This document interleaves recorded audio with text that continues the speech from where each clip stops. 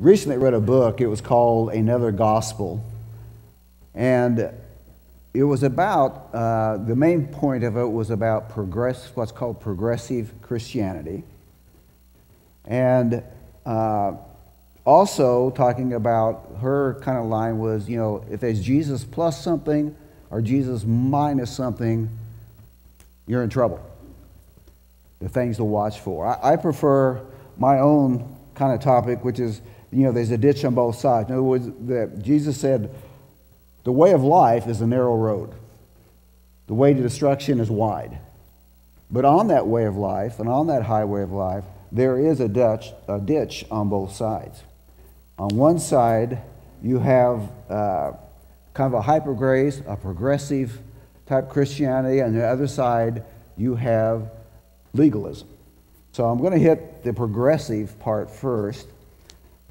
Some of you may not have heard about it and not even be familiar with it. I know there are some in here who are familiar with it because they have loved ones or family members who have been caught up into that. And about 10 or 15 years ago, I first came across it, and at that time it was called something different. It was actually called the Emergent Church. And basically what it is, it's kind of the oldest lie in the Bible, where Satan came to Adam and Eve and said, did God really say? And they'll use things like, and it's more of a humanistic viewpoint, because they will say things like, okay, if Jesus sent his only begotten Son on the cross to suffer and die, wouldn't we consider that child abuse? Or was he really born of a virgin, or is it just a story? Would a loving God send people to hell? That doesn't seem to correlate. About homosexuality or transgenderism, they said, well, God just made them that way. It's not something they're just struggling with. God made them that way. And so basically what it comes down to is they begin to say there's really no absolute truths. The only truth is your truth, what you believe. And if it's your truth, then it's your truth. So this has been going on for, like say, quite a while, and it kind of covers also or connects with another segment of Christianity, kind of the hyper-grace movement. And so I want to look at some scripture, because as I look at these two ditches, nothing is really new. These things have been dealt with back in the first century with the church that we're dealing with now. Sometimes just the names change, but it's still the same thing. And so I want to start in 1 Peter, or 2 Peter actually, chapter 3, and you need to kind of look at these verses. I'm going to go through a lot of scriptures today, and so some of them I'll just be giving you the address for them, and some of them we're going to actually read through.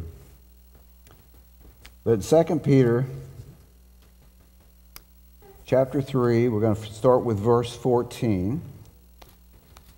And this is Peter. He says, so then, dear brothers, since you are looking forward to this, make every effort to be found spotless and blameless and at peace with him. Bear in mind that our Lord's patience means salvation, just as our dear brother Paul also wrote you, with the wisdom that God gave him. Now he writes the same in all his letters, speaking in them of these matters.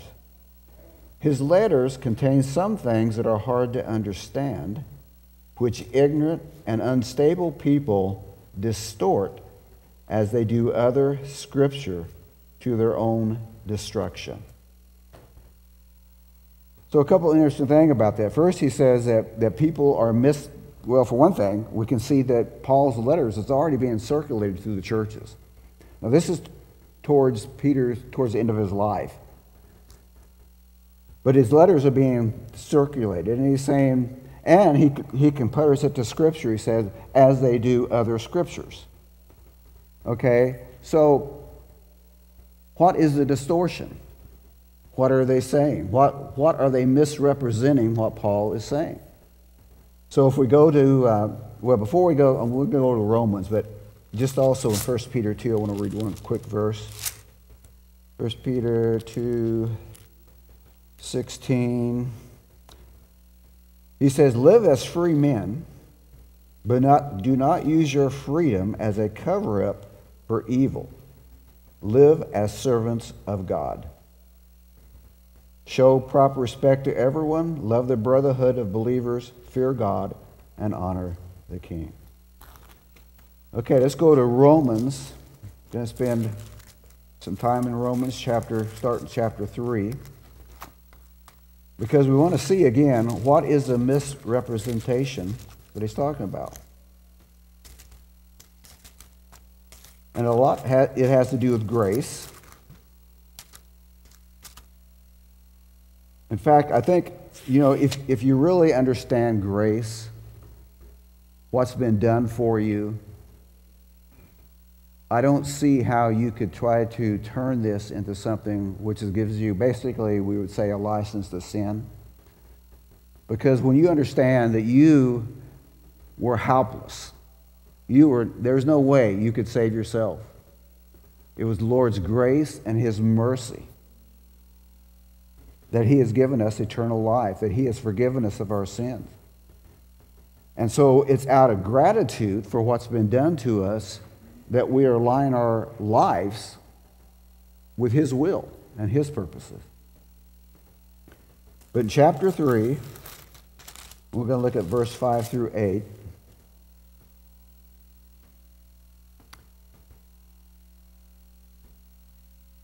Because he's making a point. He's saying, but if our unrighteousness brings out God's righteousness more clearly, what shall we say? That God is unjust to bring His wrath on us? And I am using a human argument. Certainly not. If that were so, how could God judge the world? Someone might argue, if my falsehood enhances God's truthfulness and so increases His glory, why am I still condemned as a sinner? And here's the key, verse 8. Why not say, as we are being slanderously reported as saying, and as some claim that we say, let us do evil, that good may result. Their condemnation is deserved. So people were taking what Paul was saying about grace, how our sins are forgiven, past, present, future, and they were using that to turn and giving them an excuse to live in sin. And they say, how can you say that? How can you say, let us do evil that good may result? Their condemnation is deserved. Now look over in chapter 5 of Romans. We're going to look at verses 18 through 21.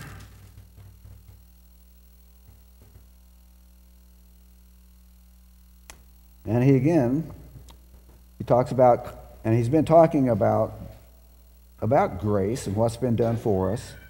And he says, consequently, just as a result of one trespass was condemnation for all men, obviously talking about Adam, so also the result of one act of righteousness was justification that brings life for all men. For just as through disobedience of the one man the many were made sinners, so also through the obedience of one man the many will be made righteous. And he says the law was added so that trespasses might increase. But where sin increased, all the more so that grace increased. So just as sin reigned in death, so also grace might reign through righteousness to bring eternal life through Jesus Christ our Lord. So because of what he just said there, he's going to anticipate what their question is going to be in chapter 6. It says, what shall we say then? Shall we go on sinning so that grace may increase? By no means. We died to sin, How can we live in it any longer? Or don't you know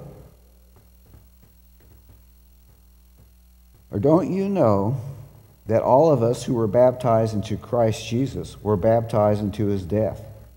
We were therefore buried with him through baptism into death, in order that just as Christ was raised from the dead through the glory of the Father, we too may live a new life. If we have been united with him like this in his death, we certainly also will be united with him in the resurrection. For we know that our old self was crucified with him, so that the body of sin might be done away with, and that we should no longer be slaves to sin, because anyone who has died has been set free from sin. Now, if we have died with Christ, we believe we will also live with him. For we know that since Christ was raised from the dead, we cannot die again.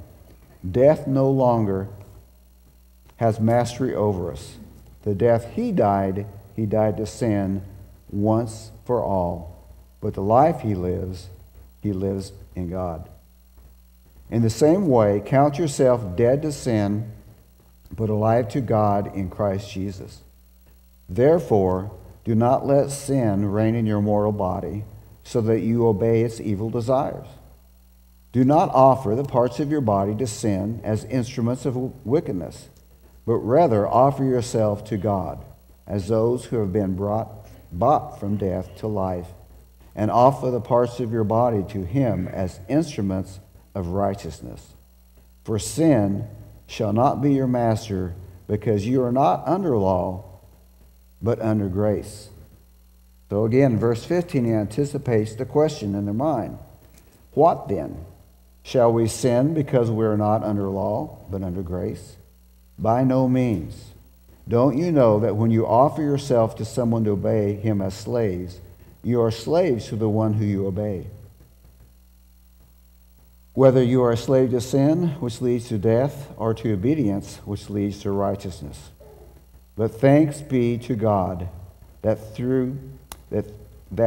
though you used to be slaves of sin, you wholeheartedly obeyed the form of teaching to which you were entrusted. You have been set free from sin and have become slaves to righteousness. I put this in human terms because you are weak in your natural self. Just as you used to offer parts of your body in slavery to impurity and to ever-increasing wickedness, so now offer them as slavery to righteousness, leading to holiness. When you were slave to sin, you were free from the control of righteousness. What did you reap from the things you are now ashamed of, the things that resulted in death? But now that you have been set free from sin and have become slaves to God, the benefit you reap leads to holiness, and the result is eternal life. For the wages of sin is death, but the gift of God is righteousness in Jesus Christ our Lord. Let's go on to chapter 7. He goes on and says, Do you not know, brothers, for I am speaking to men who know the law, that the law has authority over a man only as long as he lives? For example, by law, a married woman is bound to her husband as long as he is alive. But if the husband dies, she is released from the law of marriage. So then, if she marries another man while her husband is still alive, she is called an adulteress. But if her husband dies, she is released from the law and is not an adulteress, even though she marries another man. So, my brothers, you also died to the law through the body of Christ, that you might belong to another, in order that we might bear fruit to God. For when we were controlled by the sinful nature, the sinful passions aroused by the law were at work in our bodies, so that we bore fruit for death. But now, by dying to what once bound us, we have been released from the law, so that we serve in a new way of the Spirit and not in the old way of the written code. And of course, chapter 8, probably one of the glorious verses, I think. It says, "Therefore there is now no condemnation for those who are in Christ Jesus, because through Christ Jesus the law of the Spirit has set us free from the law of sin and death." So we have been set free. Again, that's that grace. So grace is wonderful. Grace is it's the best thing. It gives us life. It gives us eternal life. It gives us a hope that we didn't have because we were lost. If we got what we deserve, each one of us deserved hell. But it was a grace of God that was shed. His blood, we sing about the blood this morning. That's another thing the progressive church doesn't like talk a lot about, is about the blood. But the blood is so critical. So critical. And there's some other verses, I'm not going to go there right now, but there's some interesting thing that Paul says in 1 Corinthians chapter 6, verse 12, and also in 1 Corinthians chapter 10, verse 23. There's quotation marks around it. He says, all things are lawful, but not all things are beneficial. And then in chapter 10, he says, all things are lawful, but not everything is constructive or beneficial. So there are things that are beneficial to us, and there are things that, yes, maybe not be lawful, but they're not beneficial to us. But the whole point is that with a progressive church, and it's a big movement, like say, it started back probably 15 years ago. It's called the Emergent Church again at that time. So the only thing that's really changed is the name. I guess maybe that sounds a little better. I don't know. People like Rob Bell was one of the leaders of it at the time. But what it does, it waters down the gospel. It tickles the ear because it sounds good. But it takes us away from the truth of the Word of God. And so those are things you have to be kind of aware of that's out there. It's not that some of you probably never even heard of it. It's not a big deal with you, but others of you I know have. And it's an issue that you're having to deal with family members. So we want to be clued in because it sounds good. It sounds, like I say, it's very humanistic. It's loving, but taking the offense of the gospel out of it. So anything that would be offensive to our culture now, they would remove that. And because they don't want to offend people, so they back off from the truth of the gospel. So that's that ditch on one side. There's two things. It's progressive Christianity, and it's also this hyper grace. I've been forgiven. My sins are forgiven, past, present, future. I'll just live however I want to live. I think you have misunderstood what grace and what's been done to you. And I would almost think that person probably needs to question their salvation, because that is serious, because something's not connecting there. So we have that ditch on that side. Okay, the other ditch on the other side is legalism. And so, again, we deal with that today, just as Paul did with that clear back in the first century. So I want to go this time to Galatians chapter 2, and we're going to look through several different passages in Galatians. So Galatians chapter 2, and then we're going to go actually several different passages in Galatians, but we're going to start with verse 11. So this is Peter. Paul's writing to the Galatian church, and the Galatian church wasn't a single church. It was to the whole province. So there's a lot of different churches within Galatia. And so he's writing this because it's concerned for the church. And he's going to be talking about when Peter came to Antioch. So this is something that happened in the past. In verse 11, it says, when Peter came to Antioch, it says, I opposed him to his face because he was clearly in the wrong. Before certain men from James, he used to eat with the Gentiles, but when they arrived, he began to draw back and separate himself from the Gentiles, because he was afraid of those who belonged to the circumcision party. The other Jews joined him in his hypocrisy, so that by their hypocrisy, even Barnabas was led astray. So here you have two of the Peter, one of the apostles, Barnabas, very famous, one also traveled with Paul. And then Paul says, verse 14, now when I saw they were not acting in line with the truth of the gospel, I said to Peter in front of them all, now you are a Jew, yet you live like a Gentile and not like a Jew. In other words, he wasn't being Torah observant. How is it then that you force Gentiles to follow Jewish customs? Now we who are Jews by birth and not Gentile sinners know that a man is not justified by observing the law, but by faith in Jesus Christ. So we too have put our faith in Christ Jesus, that we may be justified by faith in Christ, and not by observing the law, because by observing the law no one will be justified. If while we seek to be justified in Christ, it becomes evident that we ourselves are sinners, does that mean that Christ promotes sin? Absolutely not. If I rebuild what I destroyed, I prove that I am a lawbreaker. For through the law I died to the law, so that I might live for Christ. I have been crucified with Christ, and it's no longer I who live, but Christ lives within me.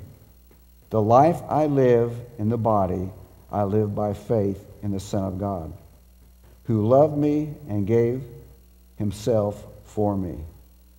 I do not set aside the grace of God, for if the righteousness could be gained through the law, Christ died for nothing. So he first tells them this story about Antioch, and Antioch was a place where they first named believers Christians, and it was kind of the mothership of a lot of these other throughout Turkey, present-day Turkey. And he said how some Jews had come from Jerusalem, and that Peter, before that time, had been living as a Gentile, had not been following Torah. And then all of a sudden, when these guys came, he changed, and he began to, along with them, and what the Judaizers did was say, it's great that you have become Christians now, but now you need to follow the Torah, you need to follow the Old Covenant. And then Paul very strongly comes against him. And he says, you are a Jew, you live like a Gentile and not like a Jew. How is it that you force Gentiles to follow Jewish customs? So now he brings it in chapter 3. So he tells them this story. This is what's happened before. And obviously there's a problem going on in the church of Galatia, because we're going on with chapter 3. And he uses some pretty strong language. He says, you foolish Galatians, who has bewitched you? Before your very eyes, Jesus Christ was clearly portrayed as crucified. I would like to learn just one thing from you. Did you receive the Spirit by observing the law or by believing what you heard? Are you so foolish? After beginning with the Spirit, are you now trying to attain your goal by human effort? Have you suffered so much for nothing, if it is really for nothing? Does God give you his Spirit and work miracles among you because you observe the law, or because you believe what you heard? Consider Abraham. He believed God, and it was credited to him as righteousness. Understand then that those who believe are children of Abraham. The Scripture foresaw that God would justify the Gentiles by faith and announce the gospel in advance to Abraham. All the nations will be blessed through you, so those who have faith are blessed along with Abraham, the man of faith. All who rely on observing the law are under a curse.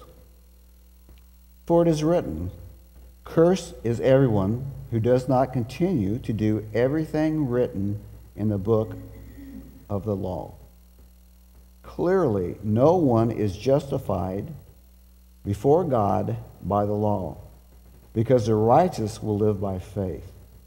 The law is not based on faith. On the contrary, the man who does these things will live by them. Verse 13, Christ redeemed us from the curse of the law by becoming a curse for us. For it is written, "Cursed is everyone who is hung on a tree."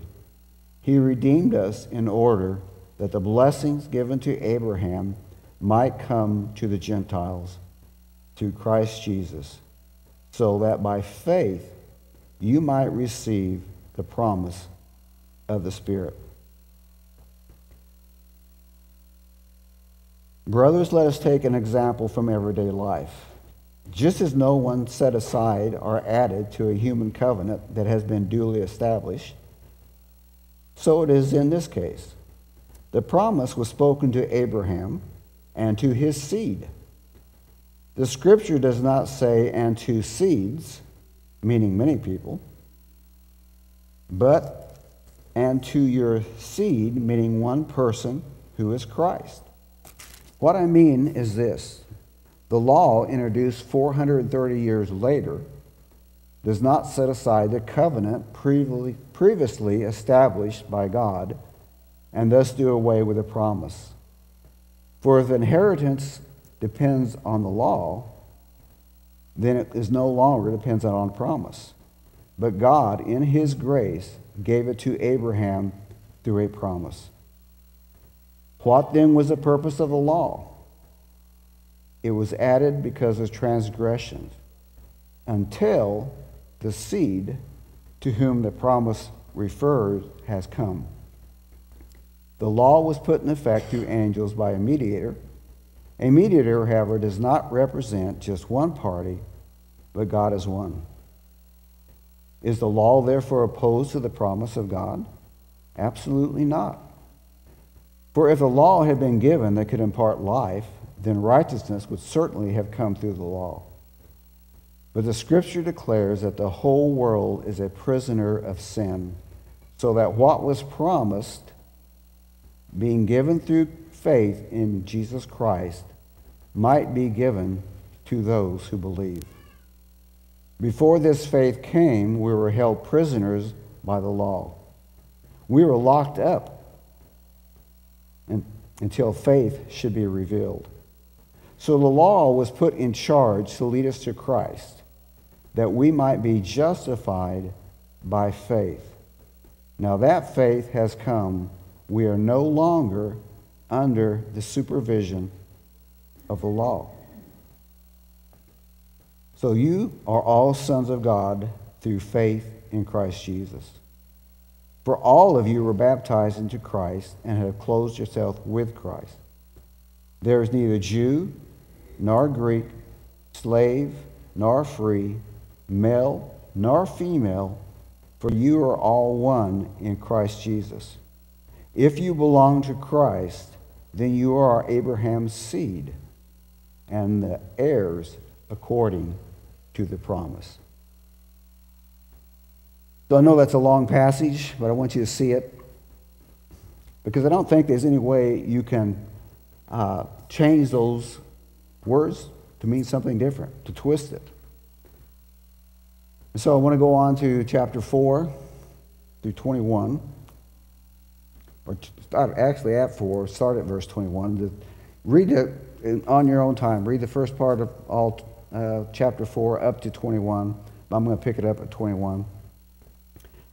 He says, tell me, you who want to be under the law, are you not aware that the law says, for it is written that Abraham had two sons, one of a slave woman and the other by a free woman. His son by the slave woman was born in the ordinary way, but his son by the free woman was born as a result of the promise. Now these things may be taken figuratively, for the woman represents two covenants. One covenant is from Mount Sinai, meaning the Mosaic covenant, and bears children who are to be slaves. Now this is Hagar. Now Hagar stands for Mount Sinai in Arabia and corresponds to the present city of Jerusalem because she is in slavery with her children.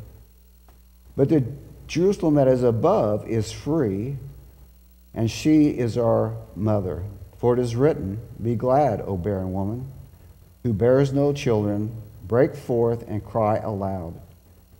You have had no labor pains, because more are the children of the desolate woman than of her who had a husband.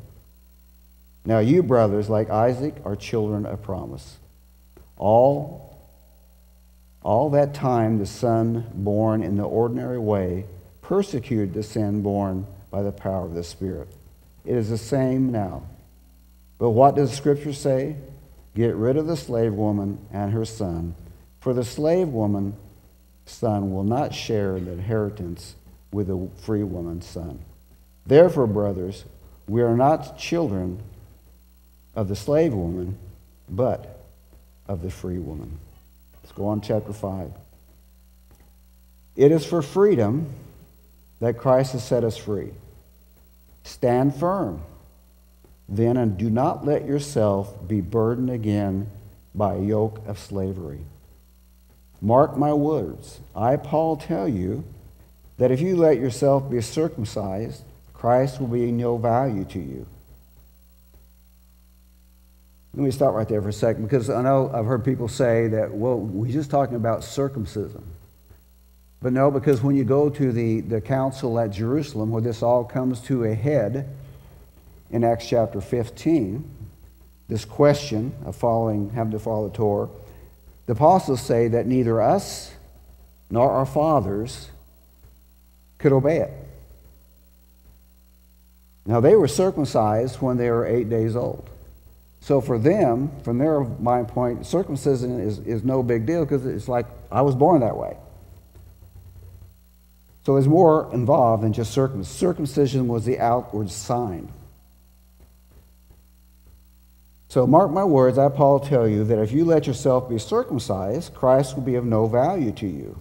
Again, I declare to every man who lets himself be circumcised that he is obligated to obey the whole law.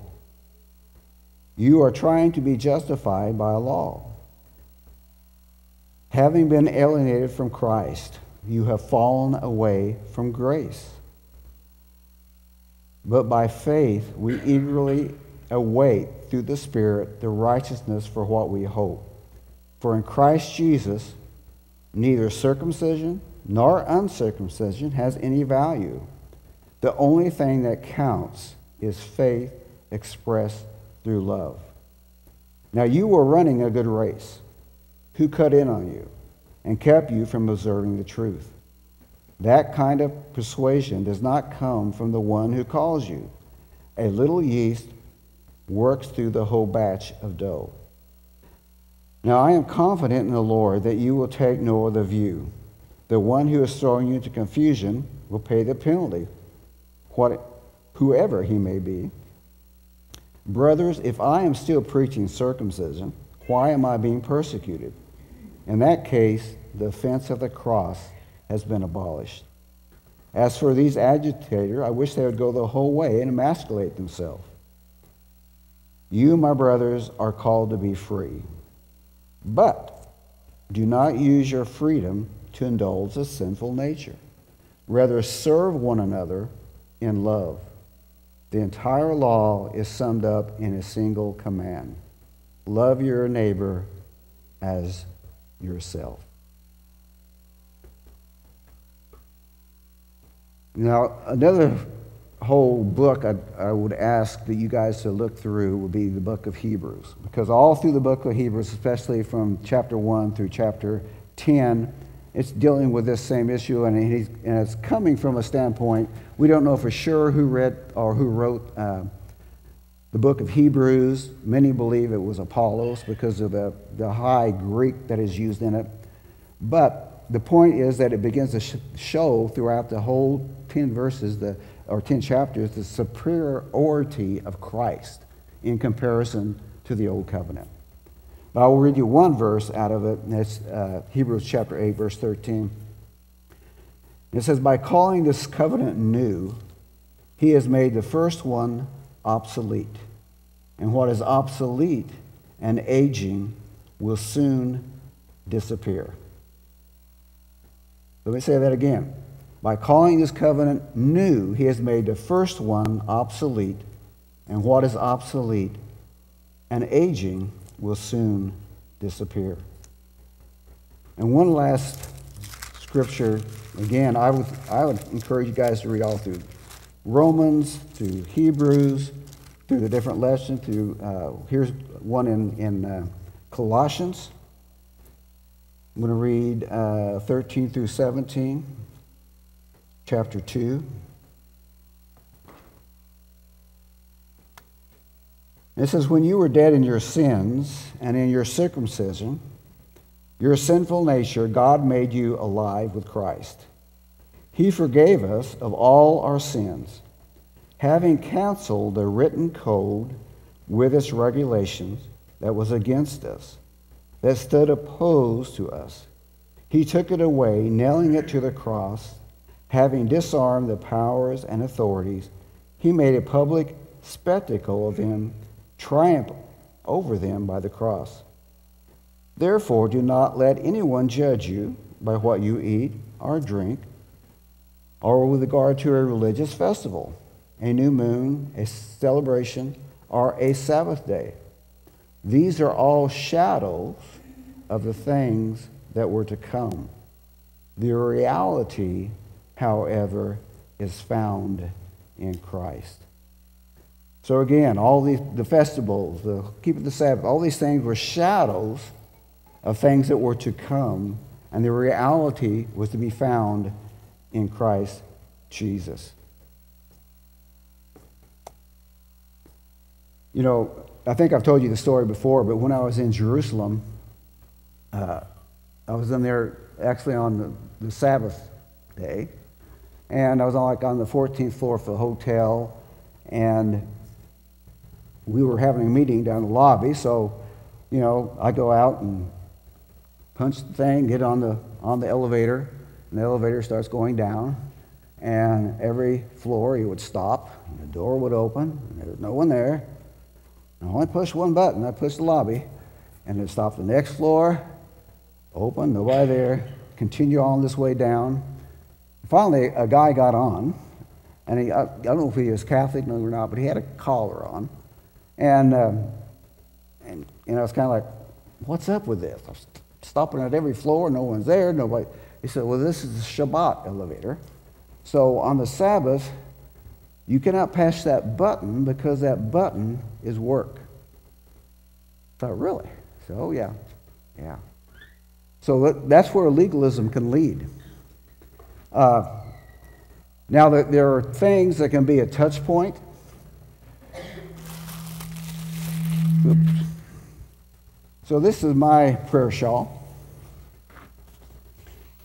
It was made in Jerusalem. It's the real deal. It's not one of those little short things. This is one of the 6-foot models with the colors representing different things, the purple, royalty, whatever, the Hebrew writing on it. Tassels, 613 tassels, which correspond to 1,613 laws that are in the Old Covenant. Okay? But let me ask you, and I use this sometime to pray. You think the Lord hears my prayers any more when I wear this than when I don't? You think He's any more pleased with me when I wear this? I use it as a again, as what I call kind of a touch point of where we've been. I also use it as there's 1,613 laws that I could have never have kept if not for the grace of God. Sometimes I've often thought, where did this movement, what we call now the Hebrew Roots movement, I became aware of it back in the 90s, probably towards the end of 90s, and it actually just started in the early 90s. And I think from the evangelical church, we have always been ones, who supported Israel, who support the Jewish people, and believe that there's coming a day when there's going to be a mass ingathering of Jews. And somewhere along that line of that support, I think things began to get twisted.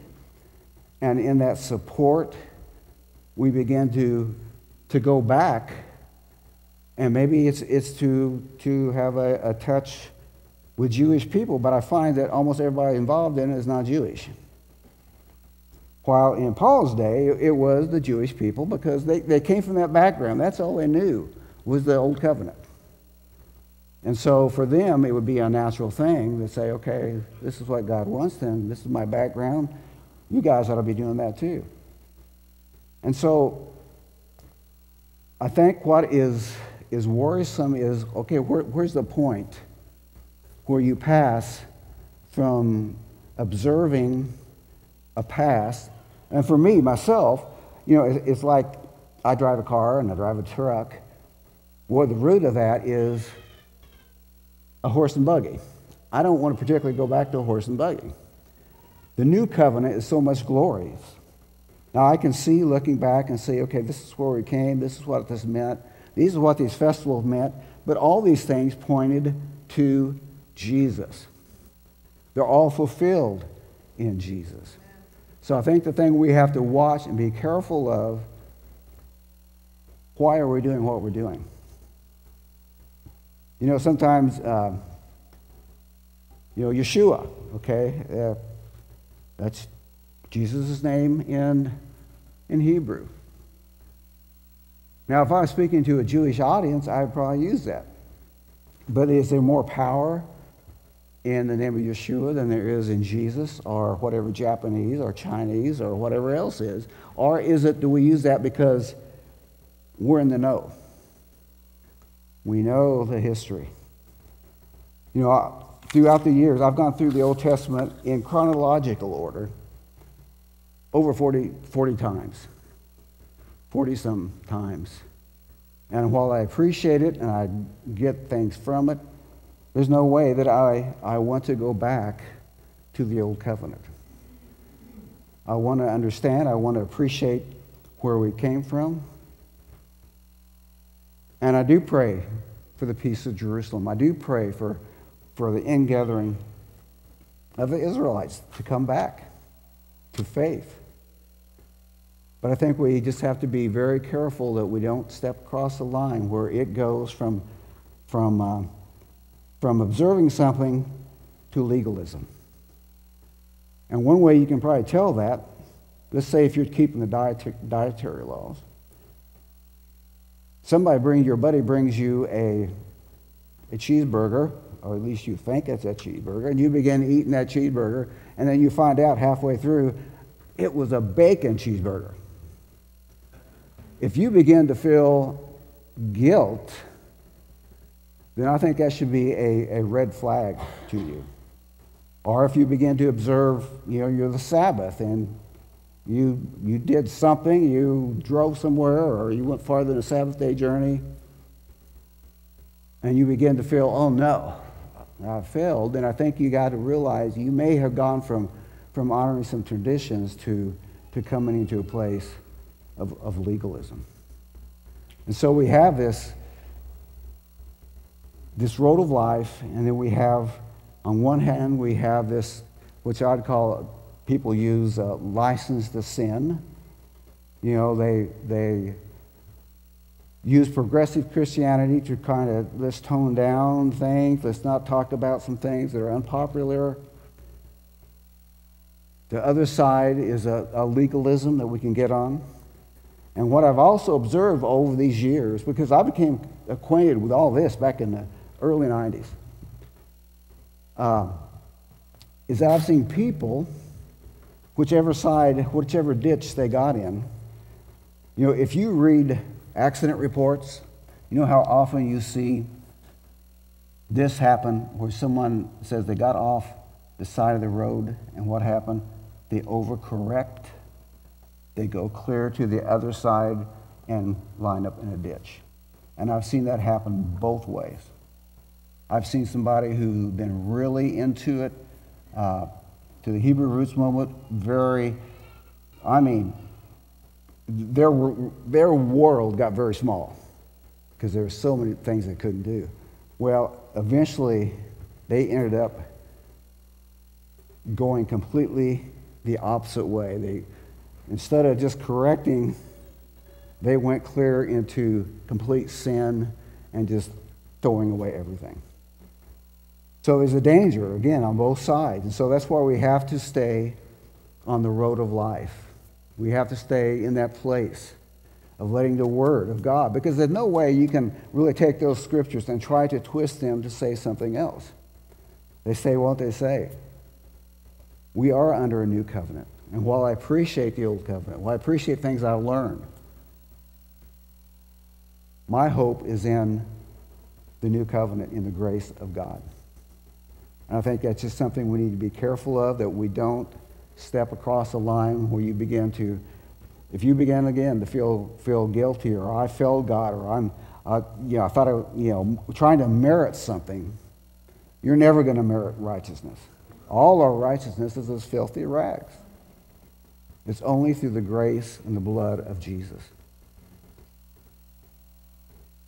So, Lord, we just thank you, Lord, for your grace, Lord, that you have given us grace. Lord, you have taken us from darkness into the kingdom of light. We thank you, Lord, that it's just your mercy. Lord, we were helpless. We were helpless, Lord, until that blood, as we sang earlier about, was applied. We thank you for the cross. We thank you for those things that seem to be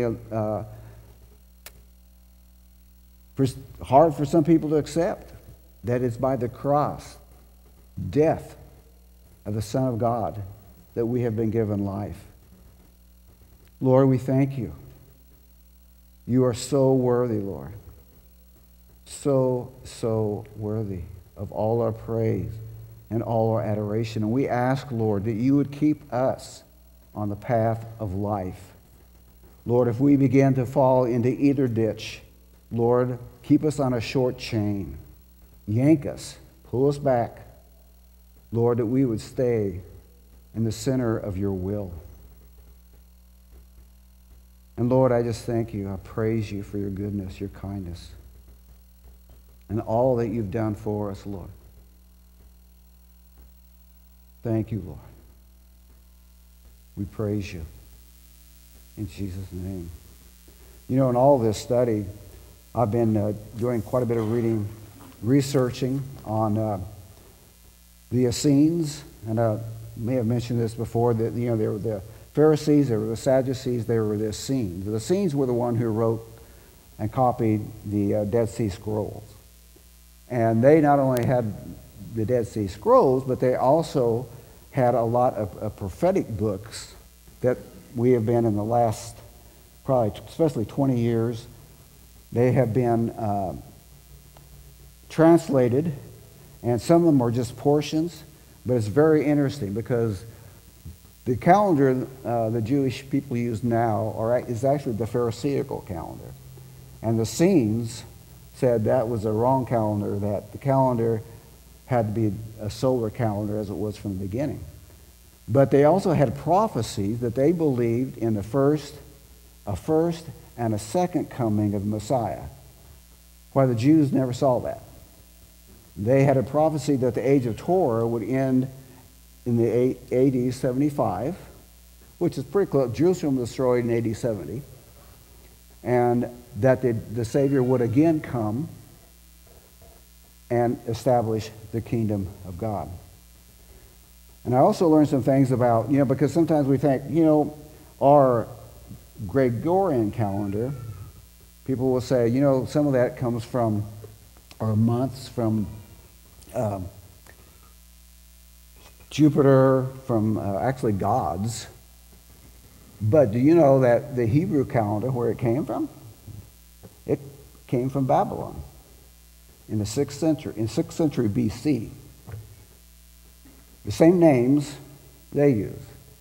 So we've got to be very careful when we, accuse on one side, about the Gregorian calendar and how things have been perverted, and Greek thinking and Hebrew thinking, and there's just a lot of things that the more I get in, the more I see, and the more I study, I find a lot of things that are not always said as what some people have said. So I just would encourage you guys to read through those passages, read through the book of Hebrews. There's so much in there. So much in there. While we appreciate our past, we appreciate where we've come from, but appreciate the new covenant that has been given for us. We are such a blessed people. Such a blessed people. So, Lord, we just thank you again for this morning. We just thank you for your word. We thank you again for your grace. And, Lord, we just give you the praise and the glory and the honor. In Jesus' mighty name, amen.